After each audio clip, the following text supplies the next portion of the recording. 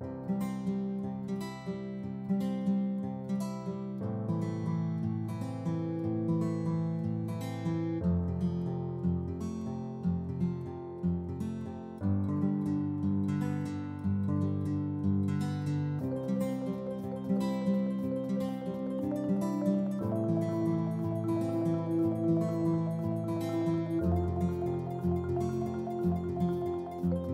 everyone. Let us try to solve this question. It's a question on logic. It says FC@AF is 63. BL@CE is 112. What should be GF@BI? Okay. Now there can be different things. The at the rate can become multiplication. It can become division. It can become addition, subtraction. We have to think what we can do. The first thing that comes in our mind is the following. We have to link these alphabets to numbers. One way of linking alphabet to number can be, okay, let's write down the alphabets first. A, B, C, D, E, F, G, H, I, J, K, and L. Okay. Let us give number to each of it. So 1, 2, 3, 4, 5, 6, 7, 8, 9, 10, 11, and 2. If I were to give F 6 and C3, A1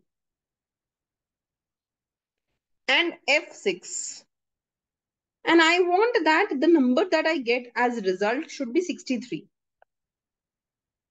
But they cannot be multiplied together for sure. They cannot be added directly for sure. They cannot be subtracted. Then I have to start thinking of what other relationship I can form. So maybe can I do something like this that, okay, let me introduce a plus sign here and here and a multiplication sign here. Then 6 plus 3 will become 9.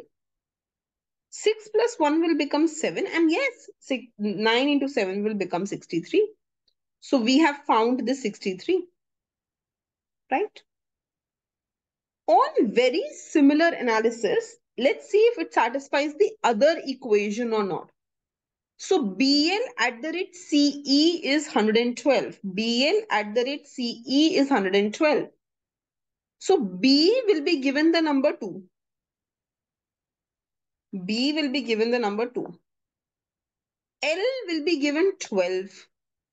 L will be given 12. C will be given 3 and E will be given 5. And I can introduce a multiplication sign in between and addition in these two. 2 plus 12 is going to be 14 into 5 plus 3 will be 8. And when I multiply, I'm getting 112, which means it satisfies this equation. Now just find this. GF@BI. So G is going to be 7. F is 6. B is 2 and I is 9. Introduce a plus sign between these and a multiplication sign here. This is going to be 13 into 11. So it is going to be 143. So answer to this question will be 1. So this is very tricky kind of questions that can come. But these are all your Part A questions. These are very, very common Part A questions that can come in your CUET exam, right?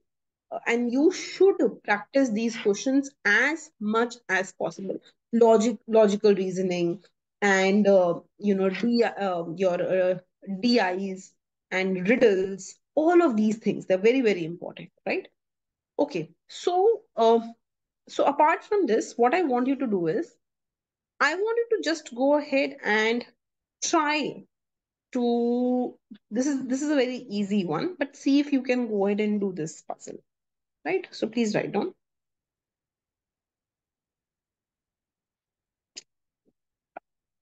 An apple is 40 cents. Banana, 60 cents. Grapefruit, 80 cents. How much is a peer? Just try to see if you can answer this question. Okay, thank you.